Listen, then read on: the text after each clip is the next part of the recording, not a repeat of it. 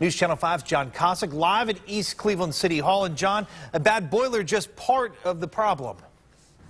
Yeah, Chris, fixing a building's heat can be expensive. We know that. Tough to come up with the money, especially when you owe more than $1.5 million in back taxes.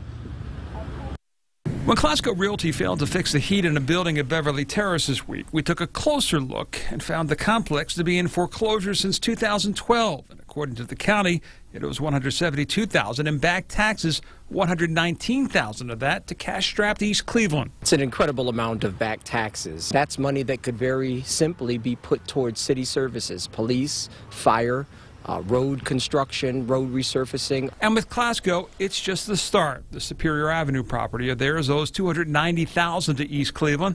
This one, according to the county, owes the city $458,000. And this one, $262,000. In fact, when we added up the total of these 6 Clasco properties in East Cleveland, we found the city is owed currently $1.3 million, with city schools taking the hardest hit. The majority goes for public education. So when people skip out on their taxes, their property taxes in particular, they really hurt the school districts and our children. Using the same tax records, we looked up and went to the home of Clasco's owner tonight in search of answers, but no one came to the door. Property taxes we did find here, though, are up to date. And the mayor says that this is not the only landlord in the city in this category, which puts the city in a category where it's scrapping to get by. Live in East Cleveland, John Kosick, News Channel 5.